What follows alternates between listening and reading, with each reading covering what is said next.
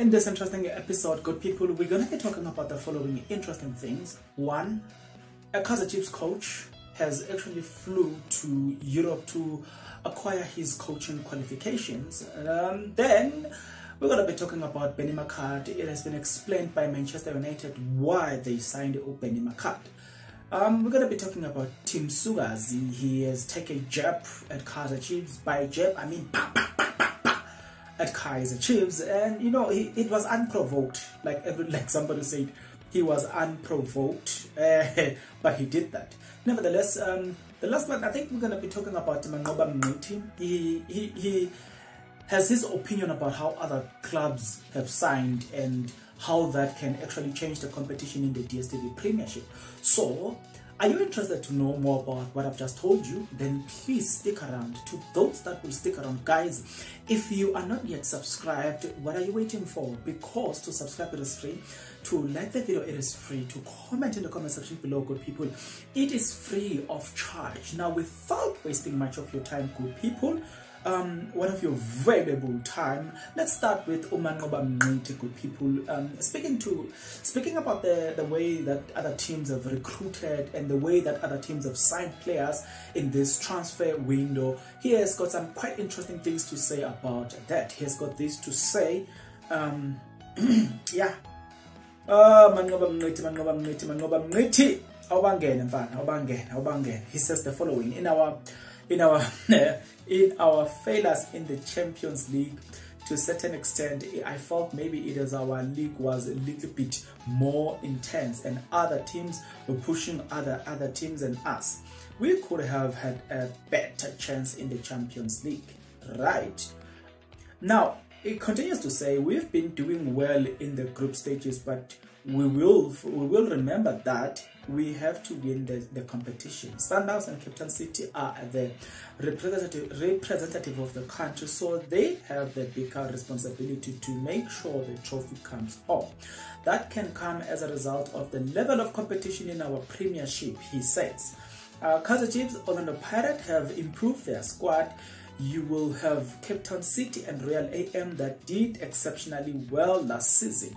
You still have Stellenbosch. You look at how Amazulu and Sekhukhune United have recruited, it looks like it's going to be a tighter and a stronger season. Everybody says we're going to fight against Sundowns. They are making mistake because they also have to fight among themselves. It's going to be interesting season, a season that may also capacitate our performances in the Champions League, said Mngqithi. And I'm not sure, guys, if you see where Mngqithi is coming from as far as that statement is concerned. But it is quite interesting, né? It is quite interesting because he says that, he says that because in the league, the situation might be very tight and very tense, and you know what I'm saying? That might actually be the reason that they might go out and excel out there. Do you know what I'm saying? Okay, let me explain this a little bit now. If you train in a very tough environment, tough environment, so when you get a lighter environment, you then perform better because you are used to tougher situations than where you are performing it. That's the narrative, that's the concept in which he's coming from. Then there was a question: why did Manchester United sign Benny McCarthy? That question has been answered. Manchester United has actually given, in fact, the head coach at Manchester United has given us reasons why Benny McCarthy. They've got this to say. But yeah, Teenager will always like to say congratulations to Benny McCarthy, apart from everything. But then he says, the man says the following: there was still one place in our coaching staff that I wanted to fill. He was telling in Manchester United TV. Someone with a different voice. Benny is that person. He has experience as a manager. He was a coach in the professional level and was a former striker. Really successful striker as well.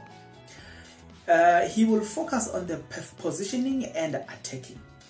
I'm not saying only strikers, but also the integration from the full backs and the midfielders. Our way of play as has to be dynamics. So I guess you guys are given the reasons why Benny McCarthy, because a lot of you guys would have been asking, why Benny McCarthy?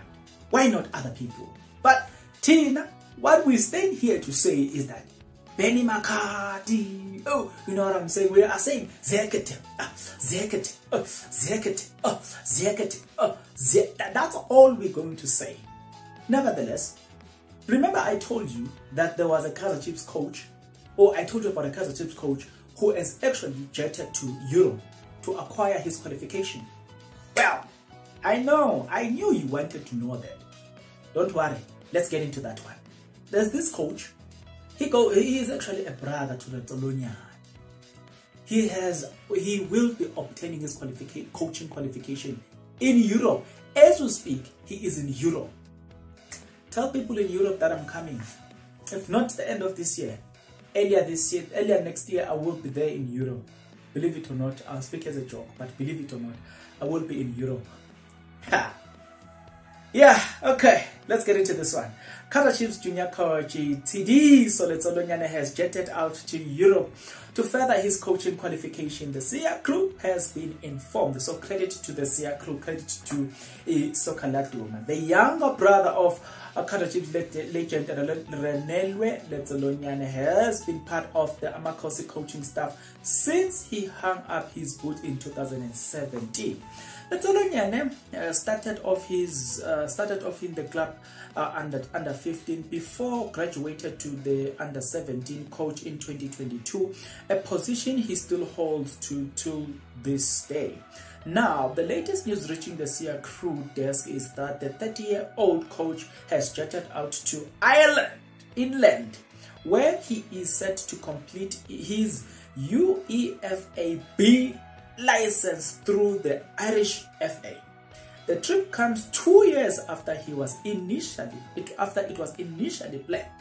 Letsolonyane was scheduled to complete the qualification in May 2020. However, COVID-19 brought an abrupt halt to those plans, though he is set to complete it in having jetted out of the country last week. Letsolonyane, a once promising player, had a professional contract with the club. However, injuries, they destroyed his career. We saw him retire from the game at the age of 25. The SIA crew has been informed that the young Letsolonyane forms part of the long-term plans at the club. However, he could make up a technical team position in the years to come. Wow, what a very much interesting story. I believe a lot of you guys deserve to, you know what I'm saying, like Zeketenyana, you know what I'm saying, Zekete, you know what I'm saying, you guys please celebrate people, you know, it is always good. Like, I like the way Kaizer Chiefs does things. They took this guy and they say, okay, we're going to invest in you, get your qualifications, get everything. You know how important is this thing? It is growing the culture in the club. It is slowly but surely growing the Kaizer Chiefs culture. You have people who understands the culture, but not only just people, but people who are qualified. That is the most interesting thing about the situation. Talking of Kaizer Chiefs, there was a man who was unprovoked, decided to take a jab at Kaizer Chiefs. He decided to disrespect Kaizer Chiefs in a simple term. That man goes by the name Tim Sukazi. Has got this to say as he was disrespecting Kaizer Chiefs. Hey, He said, some call themselves Amakos, but they don't walk with Amakos. Yeah, okay. Okay, let me repeat the statement, Diana. Some call themselves Amakos, but they don't walk with Amakos. I can even get my Nedbank Cup trophy and show them we are blessed by Amakos. Yeah. Tim Sukazi. You don't want to disrespect Kaizer Chiefs. I'm telling you. Not long ago, I was listening to just at the end of the season now. The last interview where Nkululeko Nkehu at Diski TV was interviewing Machaka. So he asked the question, Baroka was relegated. And then he says, you must know, my brother. He started to name people who disrespected Kaizer Chiefs, and then they are no longer in the DSTV Premiership. He says, you disrespect Kaizer Chiefs. One day, something will happen. You know what I'm saying? He said, yeah, but nevertheless, I was laughing because, honestly speaking, let them continue disrespecting Kaizer Chiefs. Machaka said they usually get paid.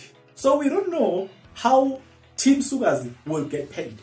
But yeah, I haven't told you everything, guys. I'm expecting you guys to get into the comment section below. So tell me what you thought about the news that I've just brought before your attention today.